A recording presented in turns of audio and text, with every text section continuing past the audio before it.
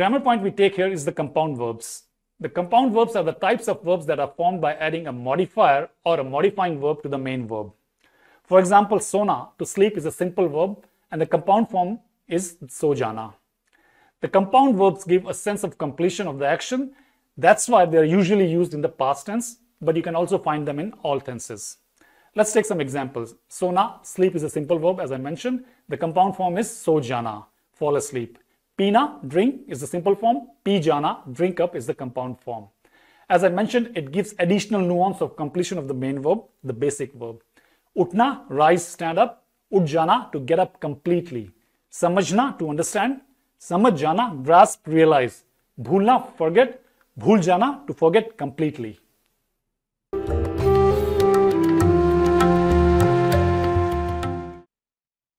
Let's now learn how compound verbs are formed. A compound verb is the combination of two verbs, verb 1 and verb 2. We can call it like that. The verb 1 takes the root of the verb and the verb 2 is the modifier that dictates the grammar. The verb 1 carries the basic meaning and the verb 2 adds the nuance of completion of the action, and the verb 2 also dictates the grammar such as tense, gender, number, person, etc. The both verbs together give the sense of completion of the action expressed by the verb 1. So here in this case, sona is the verb and the compound form is so jana, which means fall asleep.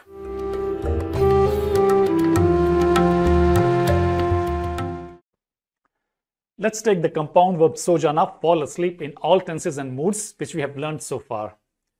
Here we will try to understand the meaning and the usage of the compound verbs. Present imperfective or present habitual tense, मैं 10 बजे सो जाता हूँ. I fall asleep at 10. Present perfective, वो सो गया है. He has fallen asleep. Past imperfective or past habitual tense, छुट्टियों में मैं 10 बजे ही सो जाता था. I used to fall asleep at 10 on vacations. Past perfective, कल मैं 8 बजे ही सो गया था. Yesterday I had fallen asleep at 10. Simple perfective, वो सो गया. He fell asleep. Future tense, आज मैं जल्दी सो जाऊंगा. Today I'll go to bed early.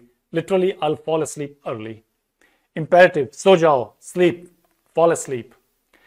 Keep in mind that there is no continuous tense with compound verbs. There is no मैं सो जा रहा था. Since compound verbs express completion of the action, they are incapable of expressing a continuous action. Let's take some example sentences. आखिरकार तुम उठ गए. Finally, you woke up. मैं आपकी बात समझ गया. I understood your words. I grasped what you said. तुम ये किताब फिर भूल जाओगे. You will again forget all about this book. मैं बीमार हो गया. I got sick. I became sick. Look at the last sentence. मैं बीमार हो गया. I got sick. The compound form of the verb होना is हो जाना, which means to get or to become. बीमार हो जाना, to get sick, to become sick. The verb हो जाना is very common in Hindi and you would hear a lot in Hindi the form हो गया. मैं बीमार हो गया. I fell sick. काम हो गया, the work is done. हो गया, is it done? वो खुश हो गया, he became very happy.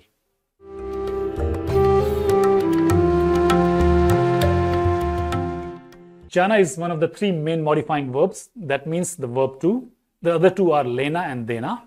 Jana mainly goes with intransitive verbs and lena and dena with transitive verbs. Lena is used if the action is done for the benefit of the doer, and the dena is used if the action is done for the benefit of someone else. Karna, do, kar lena, to complete, to do completely. Khana, to eat, kha lena, eat up. Rakhna, put, rakh dena, put down. Dalna, pour, dal dena, pour down. Let's take some example sentences with compound verbs lena and dena. उसने सामान अपनी अलमारी में रख लिया. She put things in her closet. उसने सामान मेरी अलमारी में रख दिया. She put things in my closet. So here you can see that rakh liya is for the benefit of the doer, that's why it is liya. And the next one is for the benefit of someone else, that's why it is diya. Let's take another pair of examples. Ram ne chai प्याले में डाल ली. Ram poured himself a cup of tea. Ram ने सुनीता के लिए चाय प्याले में डाल दी. Ram poured Sunita a cup of tea. In the first sentence, you can see that the action is done for the benefit of the doer, in this case Ram. Ram did it for himself. And in the next one, it is for the benefit of someone else other than the doer. Ram did it for Sunita, not for himself. That's why it is dena. The modifier is dena. Let's take one more pair of examples.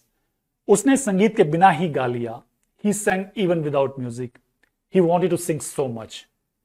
कृपया हमारे लिए एक गीत गा दो. Please sing us a song. The first one is singing for oneself. That's why it is Lena. And the second one is singing for others. That's why it is Lena. These are very minute nuances. Even if you are not very precise with Lena and Dena, it will not create a big confusion. The main idea will always be conveyed.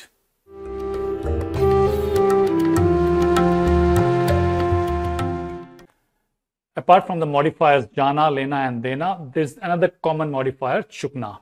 The modifying verb chukna always comes in the past tense. It always takes the form chuka, chuke, chuki, depending on the number and gender. And it is translated into English with the adverb already. Let's take some example sentences. मैं खा चुका हूं. I have already eaten. हम वो film देख चुके थे. We had already seen the film. There's one more thing to keep in mind about the compound verb, that in the perfective tenses, both verbs, the main and the modifier, should be transitive for the subject to take the postposition ne. For example, मैंने पूरी किताब पढ़ ली है. I have read the whole book. Here in this sentence, you can see that both verbs, verb 1 and verb 2, the basic verb and the modifying verb, are transitive. That's why the subject takes the postposition ne. मैंने पूरी किताब पढ़ ली है. I have read the whole book. The second example, वो पानी की पूरी बोतल पी गया. He drank up the full bottle of water. Here in this second sentence, the main verb is transitive, but the modifier is intransitive. That's why ne construction will not be used.